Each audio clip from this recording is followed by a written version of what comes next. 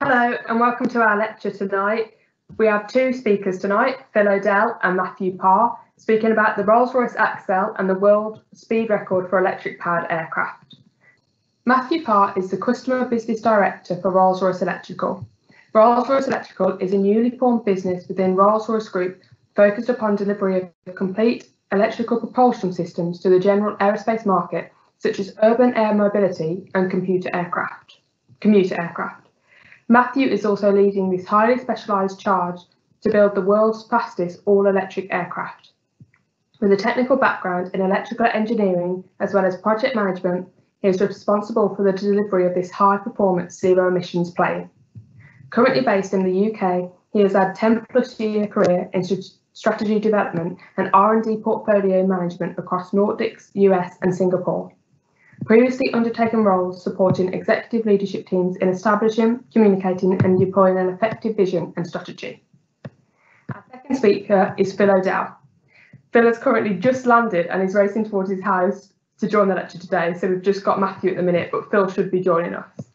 So Phill is currently the Director of Flight Operations for Rolls-Royce plc. He's flown a wide variety of aircraft varying from the Rolls-Royce Mk XIX Spitfire, the Airbus A380 and the Boeing 787 through to the iconic Vulcan XH558. Before joining Rolls-Royce, Phill was officer commanding the research and development flight of the Fast Jet Test Squadron at Boscombe Down in Wiltshire. He joined Rolls-Royce plc in November 2001, having completed 18 years in the Royal Air Force. Since joining Rolls-Royce in 2001, Phill has contributed to a number of major engine development programmes, in particular the Adore Mk951 upgrade to the Hawk, the Trent 900 for the Airbus A380 and the Trent 1000 for the 787 Dreamliner. In the last year, he has been the project pilot for Project ACCEL, Rolls-Royce all-electric aircraft, the spirit of innovation that is hoping to shortly break the world electric speed record. Phill is also the chief pilot of Rolls-Royce Heritage Flight and its Spitfire operation, a great privilege that requires flying the aircraft at a number of air shows and events throughout the UK each year. Outside of Rolls-Royce, Phill is an ambassador for Fly to Health, a wonderful charity that allows adults and children to experience the freedom and advantages of flight. He is married to Lizzie and they have 3 grown-up children. His hobbies include reasonable golf, poor drumming, appalling skiing and passable walking. I'll now hand over to Matheu for the lecture. Enjoy. Fantastic. Thank you very much. And thank you so much for having me. We're going to talk about a really exciting project today. I have to just quickly make a new introduction. I have my own mini project with me today, a project with hands and feet, who's hopefully going to be quiet for most of this presentation. If not, I will be quickly dropping her off with her mother, but it's my allocated time, and anybody who's doing homeschooling and having managed that through COVID sort of will appreciate you have to do your bit. So she's with me and she'll be perfect. It's fantastic to talk to you today on this project. It is an amazing activity that's been really proud to be part of for the past almost 3 years now. So this is our aircraft, the spirit of innovation that we're showing on the picture here. It is unashamedly been styled slightly towards the Supermarine S6B aircraft, and really when we started out with this project, when we set out to go and break the all-electric speed record, we spent quite a bit of time thinking about what were the aims of the project, and one of them was really coming out was the culture of a startup, the culture of an organization that works with a single purpose, that's very agile, that is driving towards innovation, but you know, it's just one principal aim and an objective to go break an airspeed record. And we looked back a little bit at the Rolls-Royce heritage, and we really fell in love with the story of the Supermarine and the Rolls-Royce involvement in the Type R engine that, of course, went into that aircraft. So back in the 1920s, 1927, the Supermarine went and won the Schneider Trophy with a Napier line engine in it. And at that time, Mitchell, the designer of the aircraft, made what was considered a sort of really courageous move. He decided to move from the Napier engine, which had really kind of reached the end of what they felt could be achieved out of the engine, and go to Rolls-Royce and say, hey, can you make us an engine to go break some airspeed records? And by that point of the Rolls-Royce heritage sort of time, we were really an automotive company, focused quite heavily on automotive, dabbled in aerospace, but decided, we were going to charge towards automotive as the key industry. So it was a bit of a pivot for the organisation to start to scale up a team, start to focus on how we create this engine to go in the aircraft, and a lot of really a lot of innovation was achieved in an incredibly short amount of time, because the team had this impetus, this goal to go win a race, and of course they won 1929, they won 1931. If you won 3 years in a row, the rule is you get to keep the Schneider Trophy. So if you go to the Science Museum today, you can see the Supermarine, you can see the Schneider Trophy there, and we just looked at that, and we looked at what that small team was able to achieve. We're really inspired. And that ethos, that using competition as a driver for innovation, we grabbed all of that as we started to think about the project. So when it came time to designing the livery for an aircraft, well, do you know what? We grabbed those radiator grills off the side of the Supermarine, and we strapped them on our aircraft. We took the sort of friendship colours off the tail and put them on the back of the aircraft as well. But hopefully you agree, it's just a beautiful looking aircraft. So the project, as I say, is all about how do we go and build the world's fastest all-electric aircraft. But it's not about going fast. Of course, we want the record. It's the driving objective for the team. But principally, it's about the innovation that allows us to go fast, and it's that innovation that underpins a kind of a shift towards sustainable aviation. So for Rolls-Royce today, we focus on sustainable aviation in terms of investing in our core, in the gas turbine. The more efficient we make the gas turbine, the less fuel it requires, the more sustainable it is. We invest in and partner for sustainable aviation fuel, and look at that as an option to reach net zero. But we also invest heavily in disruptive areas like hydrogen and like electrification. And with this project, what we really wanted to show was, and hopefully inspire people, was what can electrification really offer, what is state of the art today, and try and paint a picture of what we think we could achieve 2024, 2025. So this is really an aircraft that was set out to be a pioneer, to talk about that third age of aviation, that more sustainable, more electric age, and demonstrate Rolls-Royce's commitment to that vision, as well as, of course, accelerating the sort of innovation, accelerating Rolls-Royce's understanding of batteries, most notably, but also electric motors, power electronics, cooling systems, thermal management, all the challenge you have when you try and package a really high performance powertrain into such a small aircraft. So the top speed of the aircraft is, we're saying, it's about 300 miles an hour plus. So we're out to break the record. The record today is held by Siemens. It's 210 miles an hour. It was set in 2017. We're out to go and really smash that. We didn't want to go 220. If we went 220, somebody else was just going to go 230. So we wanted to go out and set a record that really demonstrated we're pushing what this technology can achieve. So we've got a fantastic powertrain, which I'll talk about in a bit more detail in coming up. But essentially, high level, it's 400 kilowatts. So it's about 535 brake horsepower. It's got a 72 kilowatt hour battery in there. So that's sort of the same as a Jaguar I-Pace sort of battery size in it. It's got a range in the most economy setting of about 180 miles. But realistically, when we go do that record run, we're going to go through that 72 kilowatt hours of energy in about 8 minutes. And it's that ability to discharge all that power in such a small amount of time, which is where all the engineering challenges really came in around thermal management, etc. And the aircraft itself it's an incredibly lightweight aircraft. It's 1,250 kilograms. And what that's allowed us to do is operate under some fantastic legislation in the UK called E-conditions, which has really put the emphasis onto us Rolls-Royce to define the safety case, to define what it takes to go operate this aircraft safely in an airworthy fashion, and also put that kind of responsibility on us as well to be thinking about what are the new requirements we're going to have to see in future electric aircraft, because there is no regulatory body today that has a set of requirements on the shelf ready to go when you think about this complexity of this system and all the new technologies in there. So we get to kind of get that challenge as well. So yes, you know, we hope to go inspire you with our new fast electric plane, but I really want to underpin there's just so much innovation in here, and so much innovation that's directly relevant to what Rolls-Royce wants to do in urban air mobility, in the commuter market space, which is how we think we can start to push sustainable aviation in the kind of 2024, 2025 timeframe, rather than, you know, the next single aisle aircraft, etc., which will be coming a little bit later after that. So just to walk you quickly through our propulsion system.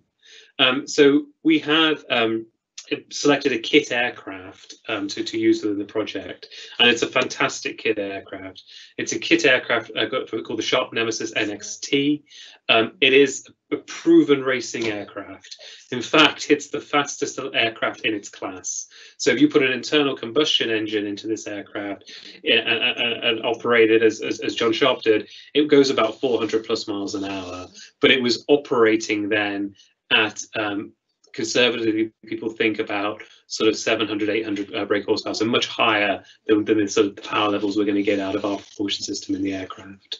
But we have a few sneaky things up our sleeve, which I'll explain, which should make us a bit faster than necessarily you would get if you just did those trades.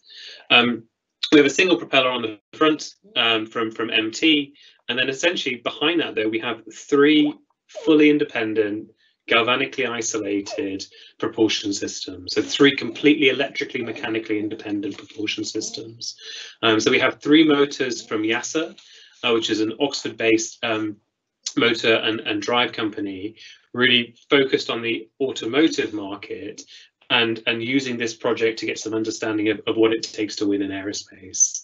And this project starting in June 2018, when we announced it at Farnborough, and we stood on a stand and said, hey, we're gonna come back in 2 years with the record. Okay, we're running a little bit late, but we had the ambition. At that point, Rolls-Royce was yet to acquire the Siemens aircraft team. So we've got, you know, essentially at this point, a very comparable motor portfolio actually within the Rolls-Royce group now as well that could be deployed. But we started this project with YASA. We're really proud of the motors and what they're going to do in this project. We'll be flying with those YASA motors proudly. So 3 YASA motors on that common shaft to the motor to the propeller, but then 3 sets of power electronics, and then our fantastic battery. So our battery comes from our partners in this project, Electriflight, who are an energy storage sort of aviation startup, really focused on taking automotive technology, taking the state of the art of automotive, and thinking about how do you apply that into aerospace. So for Rolls-Royce, this was a fantastic opportunity to work with a new organisation, with a really startup culture, with a great foundation in energy storage technology from the sort of the team's experience in places like Williams Advanced Engineering, like Proteon, sort of a lot of the major electric vehicle sort of companies, bringing that together to now think about those aerospace challenges. You know, everyone's going to tell me quite quickly batteries are heavy, and they're right. You know, so when you look at the sort of the total weight of our aircraft, about just under half of that is the batteries in this system. But don't forget, of course, this is a tiny aircraft with one pilot sitting in it. You know, we were always going to end up in a situation where it was a battery with wings strapped on. But the fundamental bit that we've hit on, and I'll talk about a little bit, is we've got to that energy density, we've got to that power density numbers that you need if you want to read across into urban air mobility, exception, so other opportunities like that. So this is our battery, and I am not going to bore you at all by reading all the numbers on the right hand side of the chart, but I'd just like to reflect on a couple of things quickly as we stare at this. So we started this project in June 2018. And we've been really open, I think rightly so, when you think about the aviation industry and where it is right now. We've been really open that this total project has cost about £6 million. and 50% of that we've been really lucky to have funded through the UK government. So the sort of the bill to Rolls-Royce has essentially been £1 million a year to develop this project and see it through. And if you look at where we started at the beginning of this project, the automotive industry and the batteries they were rolling out at that point were about 120 watt-hours per kilogram. So that means for every kilogram of battery, you get 120 watt-hours out of it. And the automotive industry, excluding Tesla, is not really in the battery game, right? We buy our batteries, they buy their batteries from people like LG, Panasonic, Samsung, and they integrate them and they package them. And when they buy them in actually at 220 odd watt-hours per kilogram. So as they go through that packaging activity of getting it in the car, worrying about safety, etc., they basically halve the energy density of the battery. And when you think about aerospace, we just can't accept that. We can't accept that much packaging weight to enable our aircraft to go flying.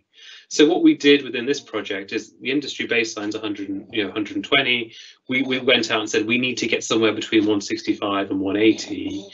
We didn't quite get to 165. We ended up at 155. But I'll explain some of the reasons why in a second. But we did that. We went from 50-50 packaging weight to sort of 65-35 packaging weight in 2 years with a focus on energy density. And as I say, spending about £6 million. Over that period, over those 2 years, the automotive industry announced close to $90 billion of investment into electric vehicles.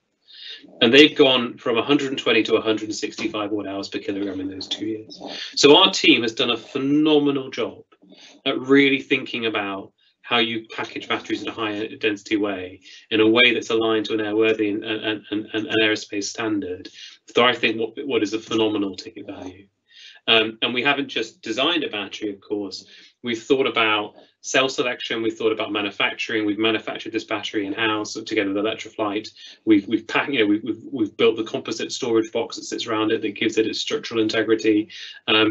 I'll talk about some of the others in a second, but just a phenomenal amount of innovation that's gone into this battery to produce what it is today.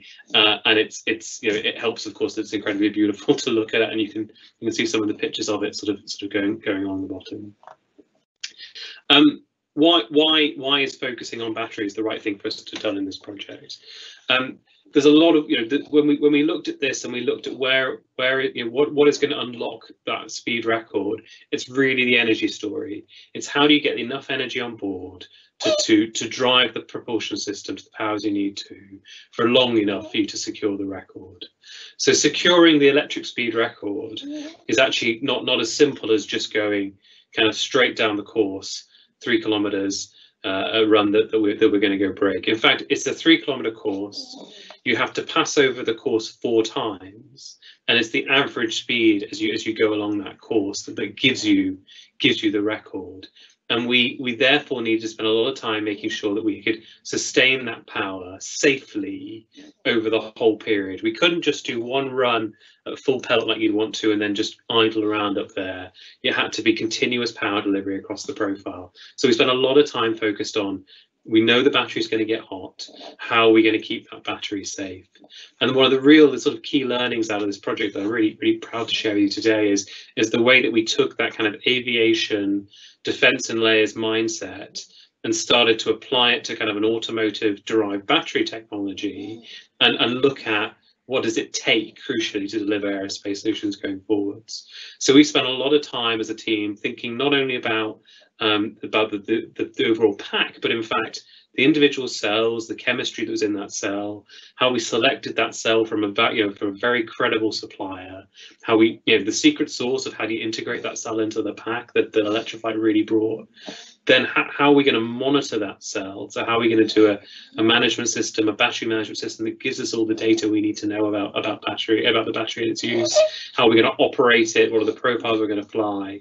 And then in the absolute worst case, we've designed a casing for this battery that not only hangs the motors off the front of it, so it's a structural part of the aircraft, but actually will contain a battery fire for our worst case situation, which is about 10 minutes.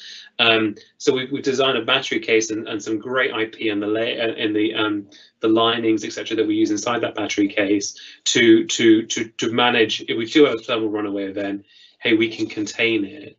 And we were doing all this activity in parallel, and of course, many of our peers are also thinking about these sort of challenges for projects like EFA and eggs. And we're really proud that we got to a solution that works and that we demonstrated to the extent of actually setting cells on fire inside the box and confirming, you know, ultimately that it does the job that it needs to do. So I'm really keen just to give you a really quick overview of, you know, why this project and why this project now. So for Rolls-Royce, we've got a new team inside Rolls-Royce Electrical, and that team is really focused on, as I say, on the commuter market, on the urban air mobility market, and the small propeller market, sort of 2 to 4 seats trainer aircraft type market space. So we're really all focusing on, you know, the disruptive space as we see it in the market right now today, and to do that, we're focused on taking prototypes and turning them into airworthy products. We're focused on the innovations you'd expect us to be in electric machines and power electronics and batteries and all the ancillary systems that we need. But we're equally really focused on collaborating. So when we look at this market, we see lots of new entrants. We see new entrants from automotive, from multi-industry and startups. And one of the things we really wanted to demonstrate with the ACCEL project is we Rolls-Royce are growing.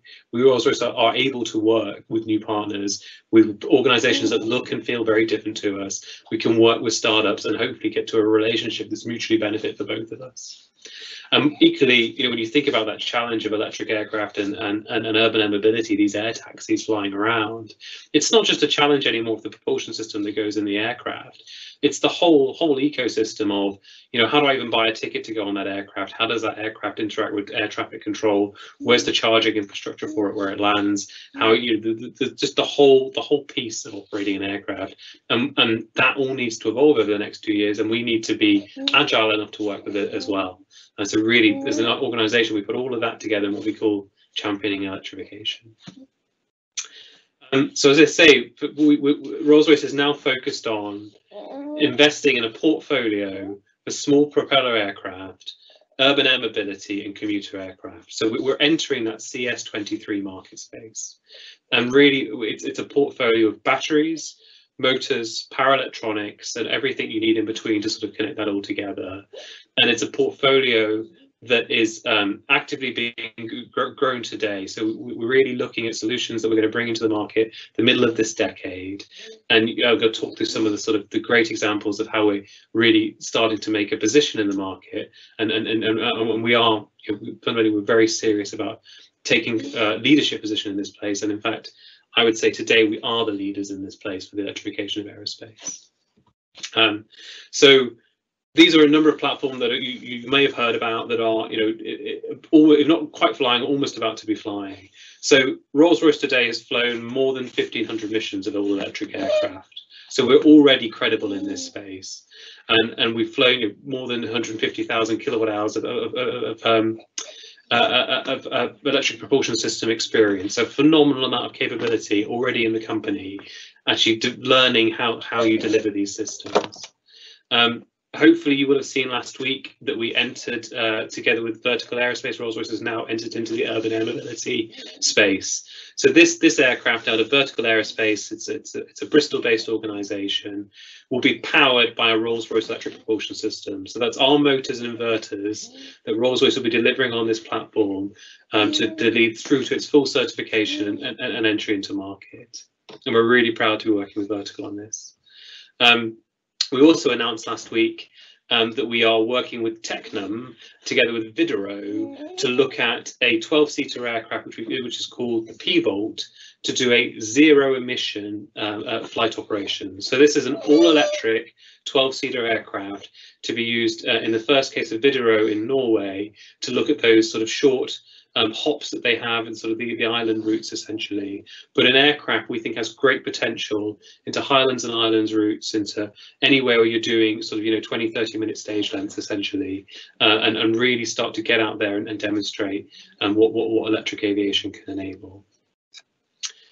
another project which you'll hopefully see flying towards the end of this year with Technam, looking at a hybrid aircraft. So this is a Rotax engine coupled with a Rolls-Royce motor in a parallel hybrid configuration, where the motor essentially provides boost capability during takeoff, go-arounds, any climbs, etc., as the pilot requires, recharges during flight the onboard battery units, so is available for a go-around, etc., when you come into land, and is really looking at basically how much can we reduce the emission profiles, how much can we improve the efficiency of this aircraft, but through that hybrid system configuration. And one of the larger projects we're running at the moment is called the RAeS I-5 project, which we're doing in Germany, where we're taking the Rolls-Royce helicopter gas turbine, the Model 250, really robust, really well-proven gas turbine, and coupling it with state-of-the-art power electronics, generators, rectifiers, motors, inverters, batteries, all into a novel aircraft platform to go and demonstrate Rolls-Royce's competence and capability to produce series hybrid systems, not just to do a prototype flight, but to think about certification of that entire system, and really is extending the supply chain, looking to work with a whole new set of companies to work out what it takes to get to really deliver in this space, and fundamentally just a really exciting platform to be focusing on as well. I was hoping at this point to hand over to Phill O'Dell. Has Phill joined us at all yet? Do we know? Yeah, he's managed to reach us. I'm here. Fantastic, Phill. So, Phill, you did have the longest intro of anybody ever. So you've got a lot to live up with now. If I hand over to you to talk about flight operations of the ACCEL aircraft. Yeah, absolutely. Thank you. Looks like I've just gone live. So, hello everybody. Apologies for being late. I don't know whether that was transparent or very well hidden by Matheu. I've seen a number of very interesting things today. I've had a very busy day flying. However, that's all been topped. That's my first presentation by a father and daughter. That's stunning, Matheu. And Olivia is so well behaved.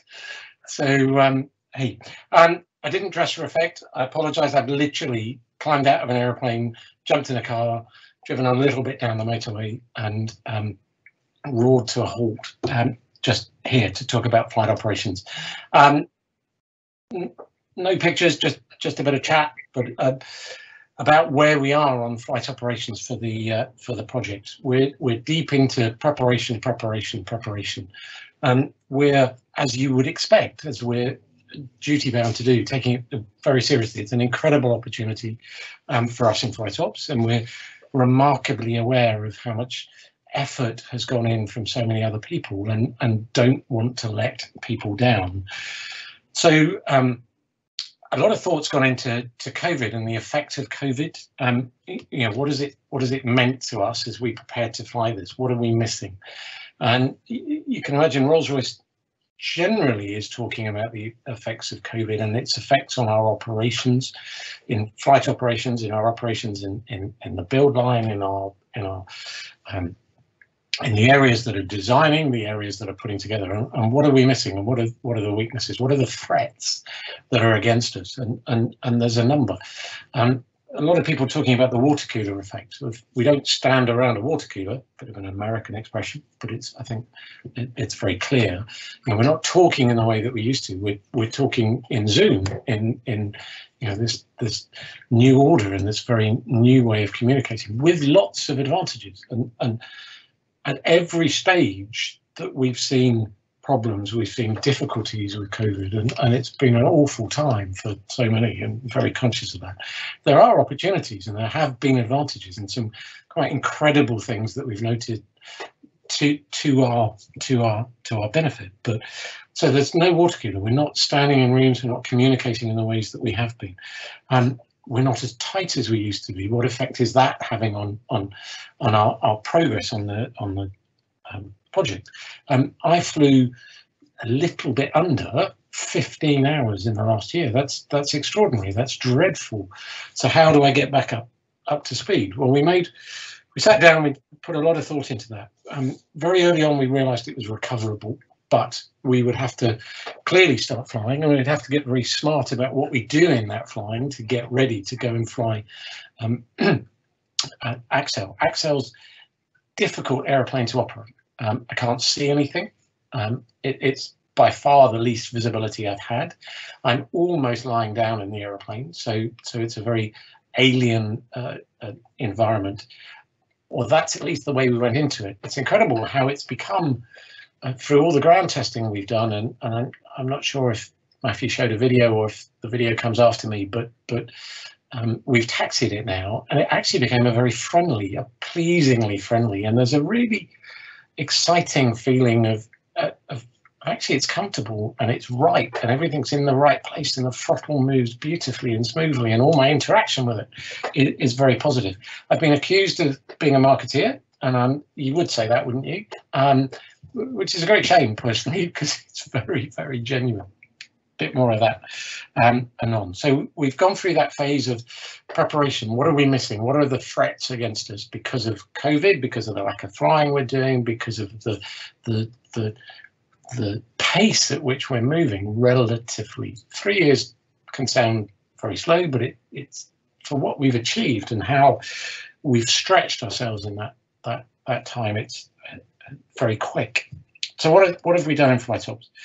So I've renewed my flying instructor's rating and taken that as an opportunity, not directly beneficial to this, but it was an opportunity to look in depth at spinning, departure, and when an aircraft departs, which is for those that aren't pilots amongst us, is when I lose control of the aeroplane effectively, when it's flying me or not flying, and I'm not in control of it. How do I recover control, etc.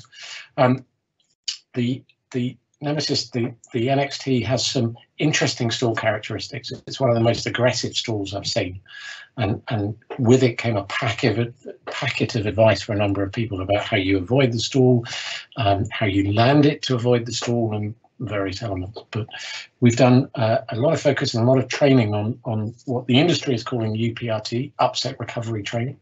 So we've looked at close to and pre stall and departure and spin training. We've done an awful lot of that.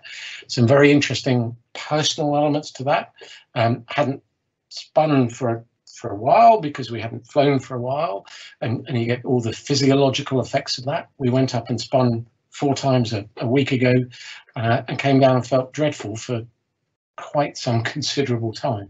And I've done quite a lot of aerobatics in my life. I've never been a great aerobatic hound, but was quite surprised by how ill, candidly, I felt for a period of time. So we've looked at that. We've looked at ways around that. We've looked at programs to get back up to speed, to sharpen up. We used the Cap 10 that we have on the flight ops team with Rolls-Royce. We use that for high-speed practice forced landings. So the Cap 10 has a 76 knot glide speed if the engine stops.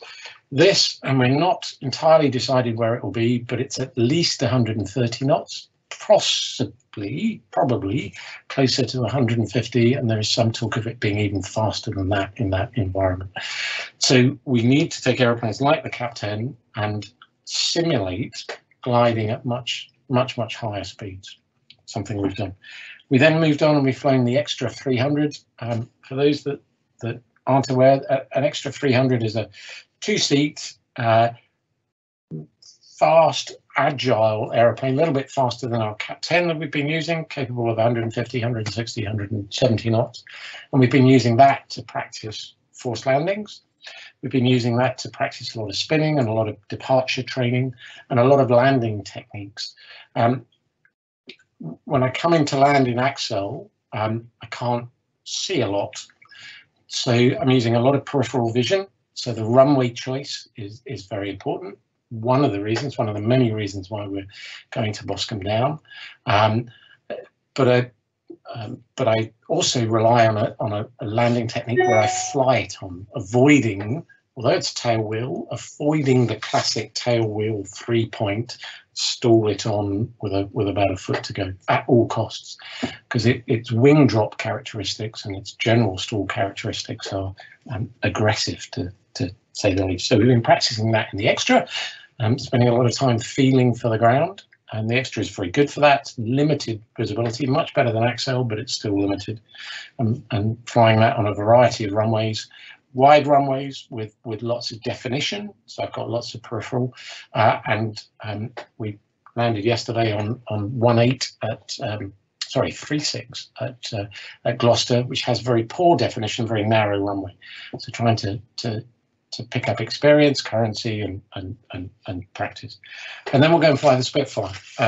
Cap 10 and extra around 150, 160, so they're about half the speed we're going to be doing in ACCEL. So the Spitfire, which is 3/4 probably further through its winter maintenance, will be able to get to the 260s, 270s, so very close to ACCEL speeds, and it's a very good opportunity to go and practice the profiles. We started looking at the profile, clearly a lot of focus on first flight and the next trips, and we're now starting to look in a lot of detail at the actual profiles we're going to fly for the records. It almost felt wrong to start thinking about those until after we'd flown, but clearly we want to get ahead of ourselves. There's a lot of effort gone into trying to get ahead of ourselves, quite a lot of thought and open, and at every stage we've tried to be desperately open. So if at the end of this in the questionings people have ideas, thoughts from experience, then chuck them at us. And equally, one of the things we've realized, I think I've known it for a long time, but it's been borne back to me that our history and our heritage is useful in our present and our future. There aren't many things that have gone wrong in the present, and I believe that's true for the future, that haven't been in some form analysed, looked at, learnt in our past, which is a big shout out for the Rolls-Royce Heritage Trust and the value that they've brought to all of us. So getting back, just started playing with the profiles. It's a 3-kilometre run with a kilometre on either side. We go one way, back the other way, back the other way, and back the other way. So 4 times 3 kilometres. And we're starting to look at that. We're doing it in a 150 knot aeroplane. And so quite simply, we've halved the distances. We're flying a 1.5 kilometre run with 500 meters at either end, so the cadence is the same. It won't look geographically the same, but we're trying to experience the turn rates and the feeling and the cadence of that, and experiment with the heights that we're going to fly it at and the way that we're going to turn the corners. I'm not sure if Matheu mentioned, but we've got a number of Red Bull people on the team from the Red Bull RAeS series that are advising us, and some world experts helping us with that profile to squeeze that little bit more out of it. And at full power, those ridiculous levels that we've talked about, we've probably got about an 8 or 9 minute in endurance. When John Sharp used the internal combustion version of the Nemesis, they took about 20-25 minutes to establish their identical record. We've got to do it in half that time, so I've got to sharpen up. What else have we been doing? We've been looking at everything, basically, examining everything, trying to be better, not interested in being the best, because that's actually quite limiting, trying to be better in everything we do. We've looked at the way we run our checklists. We're using some electronic checklists. We've invested a lot of time and effort into producing an electronic checklist to get us in the right place to make sure we make no mistakes. We've got a little haptic watch which alerts me to various things. So some nudge technology, collision avoidance. We've been working with a number of systems that some of you pilots and most of you will be familiar with, like PFLARM, Sky Echo, and working so we get a collision avoidance. Clearly we'll be operating out of Boston Down where there's radar, but anything we can do to give me extra, and Steve Jones, the other pilot, extra capacity in and around the flight test and then the race attempts.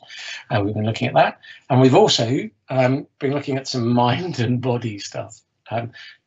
Not something I normally talk about, but I've had to lose quite a lot of weight. We sat in a couple of weight meetings and went around the room, and the motor guy said, can't get much out of the motors. They are what they are. Commercial off the shelf, might be able to do a bit here with the wiring to the motors and various things, probably get grams out of it, can't get kilos. And then the battery storage guy went, yeah, we can do a bit with the casing, we can shave a bit here, we can scallop, we can probably get it down to by 1.5 kilos, maybe 1.4 kilos. And meanwhile, I'm kind of sat there going, I know where this is going. And I think some of you will have heard me say this before. Basically, we went around the whole room, and I just went, I've probably got 5 or 6 kilos I can offer. So by far the biggest weight saving came down to me. So I've almost got close to 10 kilos, scarily, as my contribution. But that's been a lot of time in the gym, which I'm not, I don't gravitate towards naturally. I think that would be fair to say. But also something we've done in flight ops, which traditionally flight ops hasn't done a lot of, is a lot of mindfulness and thinking and preparation, and how we slow ourselves down, how we think thoughtfully, how we go into it with a very positive mindset, how we encourage others, how we admit our failures, and how we interact, which has been fascinating. And the last part of that we're starting to look at is startle effect. If something goes pop, bang, whiz, how am I going to react to it, and how do I deal with that reaction? Got a number of friends in the industry. We've got a little group being put together as we get into the last part, the build up to the actual race attempts, and what we do. We've got a couple of special forces guys who have obviously dealt with startle factor. We've got some very experienced pilots that have been involved, both military and civil, in those environments, and people with the experiences and stories of what to do and how to best drive your way through that effect, startle factor. When it goes with pop bang, what am I going to do? I'm pretty confident that it won't. We've talked about thermal runaway, we've talked about the battery containment. I've got 10 minutes to get the aeroplane on the ground, which is generous. Although all my timescales are shifting, and there's a lot of focus on thinking in smaller timescales than perhaps I'm used to.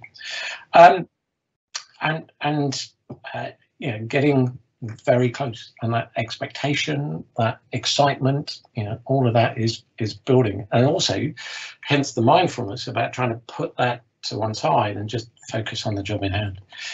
We taxied it recently, as you saw, which was a great event. Any aircraft moving under its own power, when it's a 787, when it's an A350, you would have thought it was different, but all the emotions were the same for just moving this under its own power for the first time. And it crazily, it was one of the most exciting and memorable flights I've ever had, and I didn't get airborne. We had a small practice before the papers and the press arrived. We promised ourselves absolutely that we wouldn't do it for the first time in front of the press, and we nearly had to, and so we had the added pressure of that, but it was really positive to be able to send that message as well. It's fascinating watching the press coverage. It's fascinating watching the number of people that say, why are they wasting money doing this?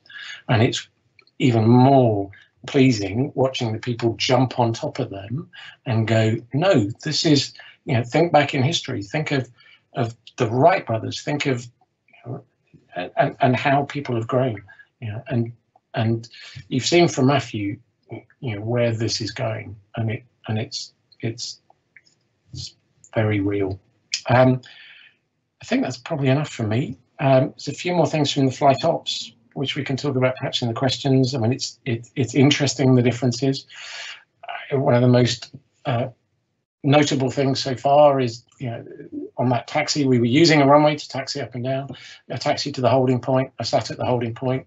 I came back to idle on the throttle, which is the propeller turning slowly, and went, why am I doing that? Why don't I just stop the propeller? So I come back to 0, propeller stops.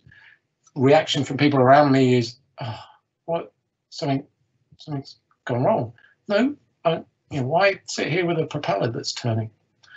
Some interesting debates there, and we're starting to look at that from a flight ops point of view in Rolls-Royce, with so much future product about how we advise, how we deal with that in flight operations. And there are differences. None of them are mountains. There's some hills to get round and get over, and it's just because it's different. There's nothing that's insurmountable at all, and it's simpler in many areas, not all. There's a couple of areas where it's a little bit more complicated than an internal combustion engine, but we're doing work, and people like Pipistrel, who have a commercial electric aeroplane, have done some great work in that environment.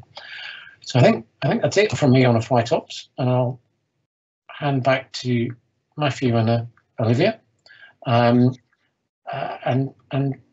we'll take questions. Thanks, Phil.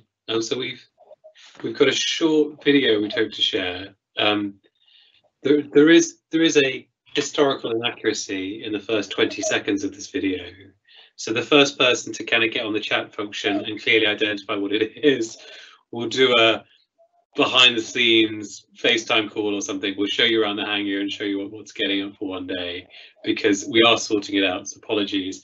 When it's amazing the nonsense that can come out of your mouth when somebody puts a camera in front of you and asks you to try and speak eloquently. So I apologize to everyone. It is me. It's in the first 20 seconds, but the video thing still holds together. So let me try and play it.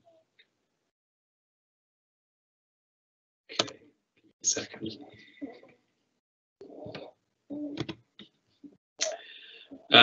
Phil, can you just let me know whether the audio comes through, because sometimes it doesn't.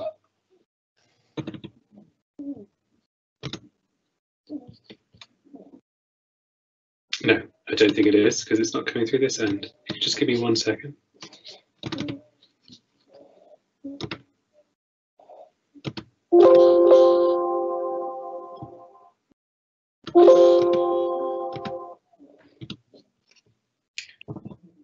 If you look at the bottom, it's embedding fonts. Hopefully that works. Oh, working? Not yet. No, give me a second, because I was definitely talking. It's Teams. Give me a second. So if I stop sharing, apologies everyone. I need to tick this little. Yes, I want to share. I need to tick this little box saying include system audio. There we go. And then rewind, full screen, play, full volume. That working? One of the great points of Rolls-Royce in our heritage, of course, is the Spitfire and the Griffon engine that went into the Spitfire.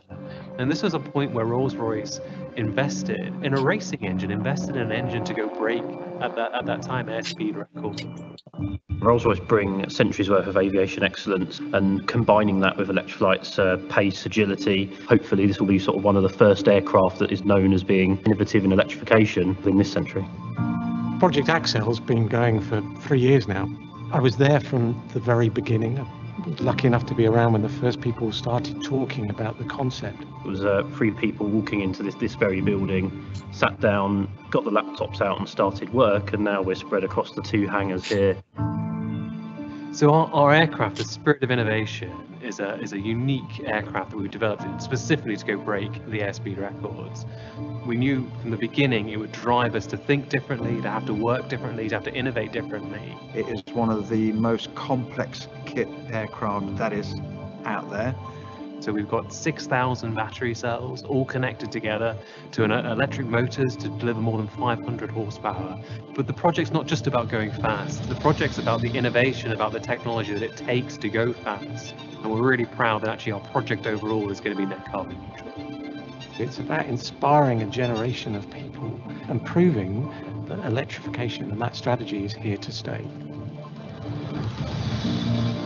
I mean, to get to this stage now, getting the team together we've got in Electriflight and have the involvement of Rolls-Royce, such an amazing project, so exciting. One of the key milestones of the project is the taxi test. This is an incredible time for the project. First taxi, the aeroplane moving under its own power for the very first time. It's the pilot and the aircraft on their own the aircraft moving under its own power. Which is a huge milestone for any aeroplane in its travel. We're at the very edge of some incredible technology. The rest of the team will be looking at data on our telemetry system, but really it comes down to, have we built an aircraft that could do what we said it could do?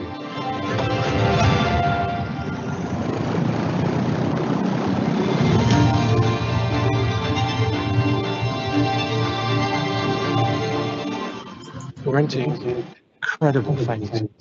And then this project means stepping as part of the journey for the next generation, and to be able to look my own children in the eye and say I'm sustainable. You know, I'm driving to carbon zero in Electriflight and Rolls-Royce doing that. Doesn't get any better than that.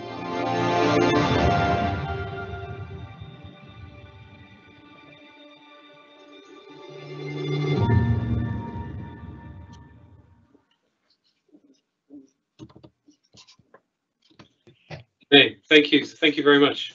I think we'll hand over for questions now. Thank you both. What a great lecture. We're so glad you made it, Phil, after your quick dash. And this is the first time we've had a lecture from 2 people, well, 3 with your little one. So we've had a couple of questions come through already, but please feel free to ask any if you've got any now. We've had one from Rick Parker, who I believe used to work for Rolls-Royce for a long time, so it's great to see he's joined our lecture today. And his question is, should you have set your target at beating the speed of the Spitfire at 369 miles per hour? Do you want to, am I live as well, or voice-wise? Yes, you can. Yeah, both are Be like. heard as well. Yeah, we're both live. I don't know whether that's Matheu or whether that's me. 369 would have been too gutsy a start, and I don't think we'll quite get there. You know, we've always said 300 plus. You know, when you bear in mind that the Siemens record is 213 miles an hour, or our record, as it actually is. Although I feel that's a bit disingenuous. It's very much Siemens and the Siemens team clearly that brilliantly broke that record. So it's a lovely idea, Rick. And but I'm yeah, that's next year's project. Yeah. So we want to push to go as fast as possible, absolutely. So we've said 300. We've got a clear statement of intent there. We're going to try and go as fast as we can. You know, what's in my heart? What would I love us to do? Actually, I'd love us. If we can't. You know, I'd love us to go 407.5, because that's what the Supermarine S6B did, 1932, when they were basically instructed just to go as fast as they possibly can. You know, in almost in a straight line. We can't do that. What I love us to do, well, I kind of reflect that the kind of the fastest electrical vehicle on the planet today is the Buckeye Bullet, Venturi Buckeye Bullet in the States at 340. I would love us to go that fast. I would love us to beat that, and I'm in a position of us having, you know, such the fastest electric anything on the planet. But hey, you know, we're focused on 300. 300 really sets a high benchmark. And you know, the team's all aligned to let's try and get going as fast as we can. You've been rumbled, Matheu, looking at the Merlin before Griffin. Griffin's quite a hard word to spell. Can I just jump in? Rick asks another great question about visibility. We have a camera. We have a taxi camera which is mounted in the tail and gives me some lineup. And that is displayed in the cockpit on my main central, what's called my PFD, my pilot's flight display. We need to do a little bit of work on that. It wasn't working terribly well for the taxi trials, but we didn't delay the taxi trials as a result, because we had a nice wide runway and some mitigation. It's perhaps why some of the videos are slightly offset from the center line. But yeah, so great suggestion, and we're there ahead of you. We have a taxi camera. in a much better place than the internal combustion version we flew 2 years ago, which had a very poor screen off to the right-hand side, which is not where you want it. Sorry, Amina, back to you. No worries. And then we've had one from Fred saying, great presentation. Just wondering what cells you are using to achieve such good energy density and 8C discharge, obviously with intensive cooling. So it's a really great point. So you think about the aerospace market going forwards and its role, or the role of sort of the systems integrators. We're quite clear that we want to have a role in terms of how do you package that battery, but we want to be able to be relatively agnostic to the cell providers, until we start to see, of course, a clear differentiation that supports aerospace, whether that's in established supply chains that meet certain aerospace standards, etc. As it stands today, there aren't any, but we are using the Murata 18650 cell. It's called the VTC6, and it is a really high performing cell. It's got a great balance between energy density and power density. But its primary application actually today is predominantly Dyson and power tools. So it's the same sort of cell you would find in a Dyson vacuum cleaner, or you would find in a Bosch power tool. But it was a strong impetus from the team that we needed a battery that was commercially available on the market. And the battery market today is basically, from a commercial level, is structured around selling millions of batteries. So when we went to the Murata and said we want 20,000 batteries, we had to do a bit of a show and tell. We actually had to get the Murata sales guy this is 2018 to the London Rolls-Royce London offices and woo him into, you want to supply cells to this project, because it's just such a just a completely different part of what their business operating model is. But yeah, Murata VTC6. Thank you. And we've had a question from Mike Percival, who I believe is the global head of manufacturing engineering at Rolls-Royce. So it's nice to see you as well tonight. Saying, how does the visibility out of ACCEL compare with the Spitfire? It's a lot worse. So the Spitfire visibility is not great, but I can open the canopy in the Spitfire, which allows me just that couple of inches of movement of my head in either side, allow me to look down the side of the Spitfire. Our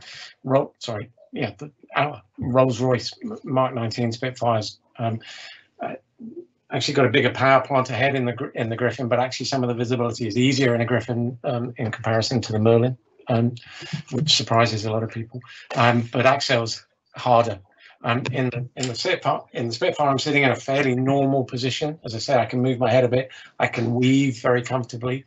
In ACCEL, weaving is very uncomfortable.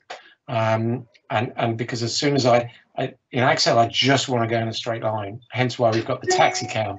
So if I'm on a taxiway or a runway with a very clear center line, white paint on a black background, and it's not worn away, as a lot of airfields markings seem to have done more recently, then I'm really comfortable.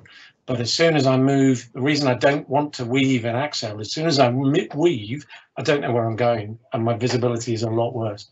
In fairness, my memory from flying in America in the internal combustion version that we went and flew, as I said, 2 years ago, was actually not quite as bad when we got into the taxi trials, which is why I was able to continue despite the taxi cam not being at its absolute best that it will be by the time we taxi again.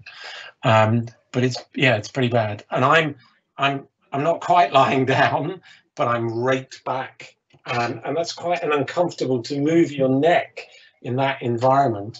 And I've got a big hulk of aeroplane in front of me, so quite a bit worse than the Spitfire, and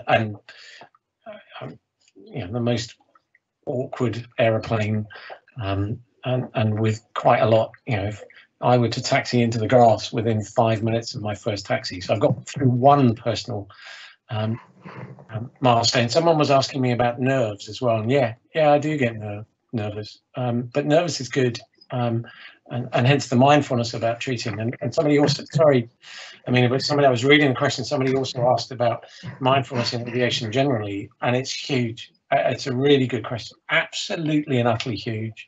It's a very target-rich and thought-rich environment, and I wish we'd been doing it for 20 years. And you know, very, very powerful mindfulness, being in the present and knowing what that means, and slowing yourself down when you want to rush. Finding ways of slowing yourself down and getting thoughtful. And I haven't cracked it yet by a long way. It's easy to talk about it in this environment and sound knowledgeable. Got a lot to learn, and we're trying to employ that across all the different aircraft types. Yeah, I rushed this morning. I found myself rushing in a Cap 10, and stop, breathe, be in the moment, slow down, because there's, you know, I am acutely aware of how much money's not quite as easy anymore, but money is money. You know, it's people's lives that have gone into this aeroplane, and yeah, let's not dwell on it. I am aware. Thank you. Then we've got one from Gwen saying, how does the accumulation of mass at the front of the aircraft change the weight distribution relative to the combustion powered aircraft, and how does this affect the stall/recovery characteristics? Now, Phil, we've explained this to you many times. Yeah, sorry, what is it I have to say here? So this will be a double act between Matheu and I. And the reason we chose ACCEL, or the Nemesis NXT, because we had a pretty good feeling that it would sit really comfortably, you know, when we moved the battery around and when we moved the motors around, and it would work, and it has worked almost perfectly. We've got the CFG, obviously with quite a lot of thought, but it wasn't, yeah, it all just worked really, everything slotted into the right place. Where we've got the battery, where we've got the motors, where we've got me minus a couple of kilos, you know, we're in a slightly better CFG, we think, than the internal combustion engine versions. Weight has been a challenge. We've talked about that, and obviously weight is different because we're not losing weight throughout the flight as a conventionally powered aeroplane would. But we just chose the right aeroplane, and it's worked out really well. And we haven't had to wrestle. We were worried at one point the CFG was going quite a way forward, and that clearly would give.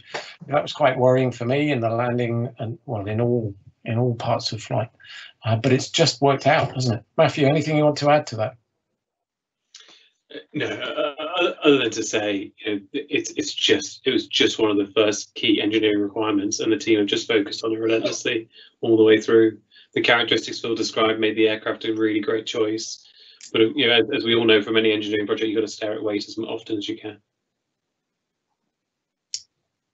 Thanks. And just touching on that, Phil, someone said they're very impressed with your 10-kilogram weight loss, especially with the gyms closed, if you've got any secrets to share. They're not as impressed as I am, or trust me. Yeah, it's easy. You persuade your wife that she can park her car on the drive, and you can convert your garage into a gym. And then we've had another one saying, what are your next major milestones, and when do you hope to do the airspeed record flight? Go on, project manager. So we're looking to move the aircraft to Boscombe around the end of April, and then get flying in May, and get the airspeed record in the first half of this year. So we're, you know, it's still fundamentally an innovation project. So we still have bits and pieces we want to get absolutely right before we transition to Boscombe. And we selected Boscombe for a number of reasons, but you know, one of the great things about going there is it's the home of UK experimental test flight. So, you know, it's been a while since it's had that role, and it's just a fantastic location to go to and kind of do the first flight from. And we can close it as well for the period of the flight. So we will be the only people. We will be the only people flying from the airfield, certainly for the early flights, if not all of them.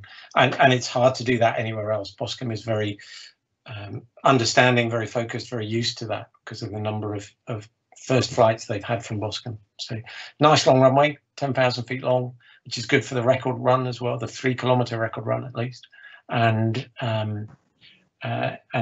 just a whole air base, you know, that we feel are with us. It's really been quite superb, isn't it, Matheu? That, you know, we feel that they're rooting for us as well, which is great. Yeah, I mean they're being absolutely amazing. So we're getting our own hardened air shelter that we're going to operate out of. As Phill says, closing the runway down. Even sitting there patiently explaining to the project manager how the radio system works so we can drive cars on and off. So yeah, they're being really supportive. And so I just think that Home of UK Experimental Test Flight, the UK funding in this project, it just all fits together in a really nice way. Thanks both. And just touching on the record breaking, somebody said 8 minutes isn't long. What altitude will the record be set at? That was by Richard Williamson. Aha. Around 1,000 feet. So we have to be below 500 meters. So 1,635 feet, something like that. It's a bit more than that, isn't it? Someone's going to correct me now, but we were looking at it yesterday. So we have to be below that. So we're going to, on the very first, the first entry to the gate, we're allowed to be at any height we like. However, we can't be, because we've got to manage the power at absolute full speed. Then we have to manage the power very carefully. So we'll climb to probably 3,000, maybe 4,000 feet, and then dive on the gate to get some speed. And then we're locked below 1,500 feet, 500 meters, so 1,600 and something. And we think we're allowed to lose 100 meters. We're not quite sure. We've gone back to the FAI for clarity. We're not sure if that's per run we can lose 100 meters, so 400 meters, or whether that's over the whole record attempt, which would sound fairer and right. It's meant to be a level flight record. So we've gone back to them for clarity. Their rules aren't clear. Yeah, so we'll start at 1,450 feet, something like that, and we'll finish, if I get it right, at about 1,000 feet.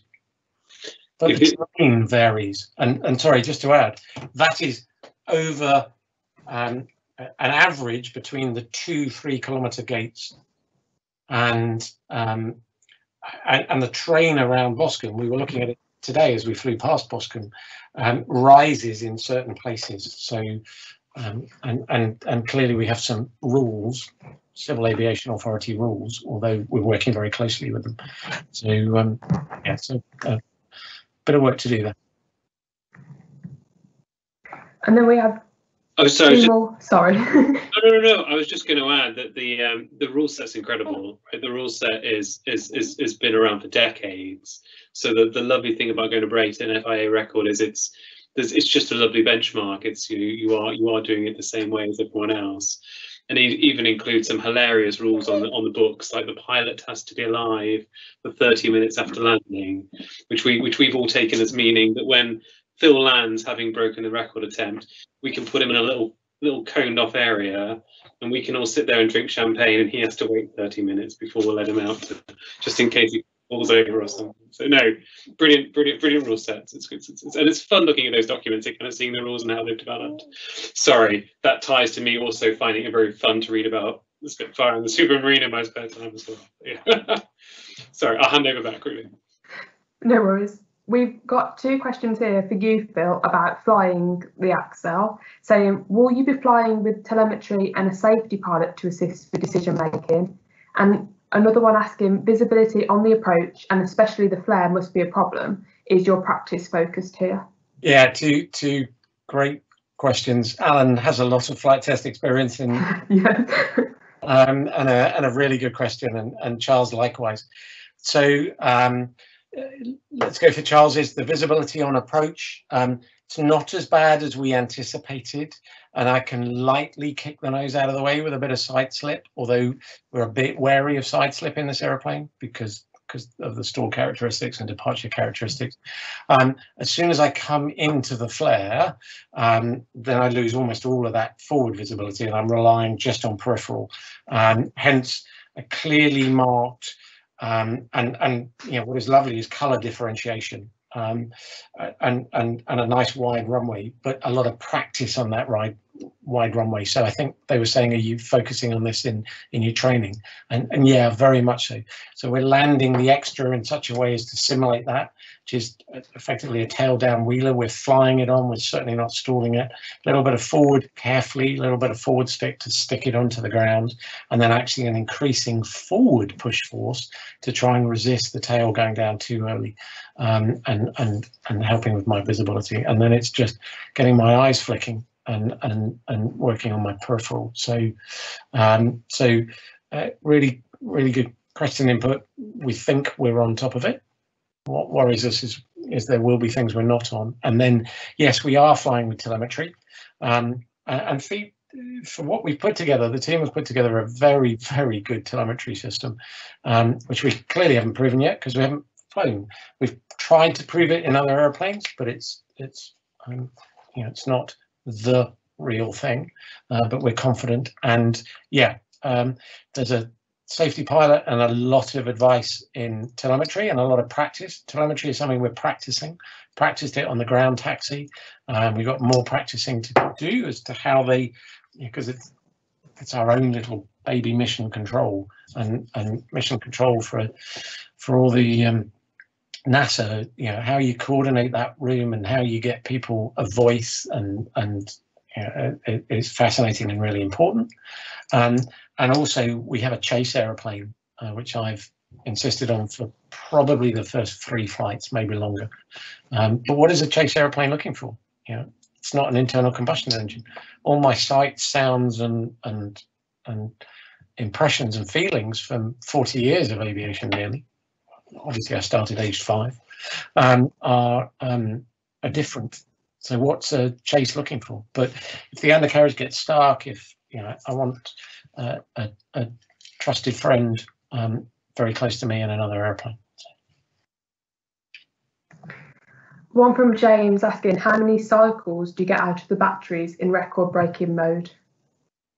Come back, Matheu. Sorry. Leave me now. I was offloading my other project. And it's a great question.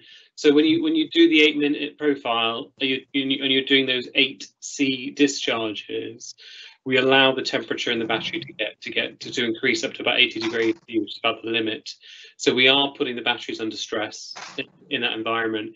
We believe on the math that we've done at the moment that we lose about 0.2% of state of charge every time we do the record run. So if you record run 5 times, you're going to lose 1%, and then 500 flights, say, would be the theoretical maximum. But of course, you never fill a battery all the way to 100%. You never empty it probably below about 20. So let's say 300 flights you could probably get out of the aircraft. We're only in our record run attempt and our workup. This aircraft's probably going to fly less than 50 times in total. So we're really comfortably within that safety margins. But what it does drive us to do, of course, is just try and get to that record attempt as fast as possible. We can't go spend 100 hours just slowly opening the envelope. We are going to open the envelope in a really careful and mindful way, but we have to also do it in a way that gets us the speed record attempt fast, because otherwise we're leaving speed on the table. The longer it takes us to get there, the more we degraded the battery in that process, we've left speed on the table, and we don't want to do that either. There's a couple of great questions from Jim. It's almost like a flight audit. It's not. Amina, can we take those questions from Jim? Is that okay? Yes, yeah, of course. Carry on. Could you highlight the data system on board and or the telemetry? Matheu, I don't know if we want to do that now, or whether we want to take that offline with Jim, who knows quite a bit about flight test. So we can do that really quick. So essentially, we have a motorsport system. So we as you would expect, when we started this project, we went out and we talked to organisations that work in this area. So we went to McLaren. We went to Williams, and we sat down with them and talked about motorsport systems and what they have. We've ended up with a Bosch system, which comes out of motorsports with its own telemetry, broadcasts back. But what I'd kind of like to highlight more than it's Bosch is actually we looked at that kind of control room setup, and Phill described it as that NASA kind of setup, and said, well, we need that. We need analytics. We need to be able to look at the data. We need to be able to understand what's going on. So we've worked with R Square Data Labs in the team in Bangalore, and they've done a fantastic job at sort of setting up a cloud-based solution so we can post our data, we can get all the analytics working quite quickly, and we can, fundamentally we can optimize the profile and try and get that fastest speed around the course possible. And Jim's other question about safety pilots, I think we've probably got there actually without realizing it.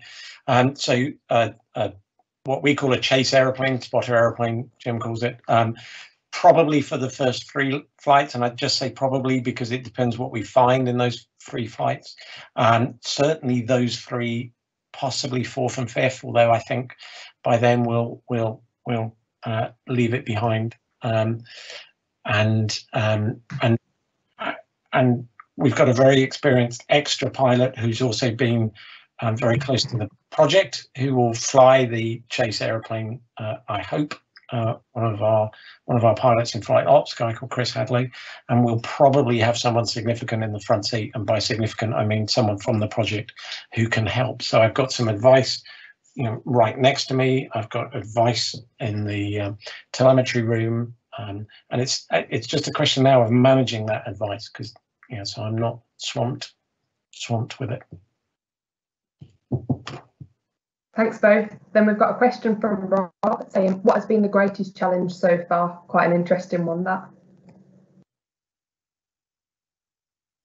Maybe we both have a go at this, Phil. What's been your greatest challenge so far? And you can't say wait. I'm also worried I've upset Jim by talking about the audits. I was only joking, Jim. What's been my greatest challenge? Go on, you go, and I feel, I've done the easy bit. I've just watched some brilliant engineers. I don't know. It's all been incredible and fascinating and rewarding. I don't know. So there's three big technical challenges in the project, which is how do you integrate that 500 horsepower system into such a small aircraft? How do you develop a battery that was power dense, energy dense enough to get in there? And how do you do all of that in an airworthy manner and keep the pilot safe in the mission program? But I think more than that has been, as we've gone through this program, I think we've broken everything pretty much at least once. We've broken the motors, we've broken the batteries, we've broken the inverters, and the team has taken that personally as we've gone through, because we've all invested so much. Phil described before, it's not money, it's lives that have kind of gone into the project for the past 3 years, and I think the greatest challenge and the greatest success here has been people picking themselves up after those failures, because some of them have been, we've lost months because we've done something we've had to learn and correct, and keeping going and keeping pushing to go get the record, I think, has been one of the great challenges, one of the great achievements of the team, and the passion the team has had has allowed us to do that. And I'm very conscious. It probably sounds weak to not have been able to clearly articulate, but my challenge is the latter bit. Not, and I'm desperately conscious of all the work that's gone into it, and it's about getting that right, and the planning. I think getting the balance right between my day job and being able to isolate this, which I've done with the help of a lot of people in my team and a lot of people on the project. But as I say, my biggest challenges are to come. So the preparation is, it's hard work, but the preparation is easy. It's the delivery, for me. And I've delivered the taxi, but I haven't delivered much yet. And I'm desperately aware that my time will come. Yeah, so I'd have to pick up with you there, Phil, and go, that's not right. I think the flight operations team has been critical throughout the project. So I think the way we've embedded safety culture, the way we've had you guys in the facilities, the way we've approached sort of the planning and the requirements, it's been invaluable. So please don't feel that way. It's definitely. No, I don't. But it's not. yeah, that's not been a challenge in the way that it has to people whose components have fallen over and things haven't worked as planned, and we've had to replan things and work around things and yeah. But I think those failures, the success of the whole project hangs on those failures. The success of the project hangs on the, just all the learning. This is about innovation. This is about working out how to produce such a high performing machine, and we were always going to fail along the route. And I think the flexibility that we've been given by Rolls-Royce and the way that we've gone and operated this project slightly off-site, and we've sort of managed a lot of this in our own internal governance, as pulling on Rolls-Royce experts when we've needed, has been really powerful as well. Great, thanks both. And then we've had two questions relating to regeneration. So one saying, does the power unit / system feature regenerate like that of regenerative braking on an EV/car? And one saying, do you use any regenerative energy recovery through the prop in the slowdown prior to your turns after each run?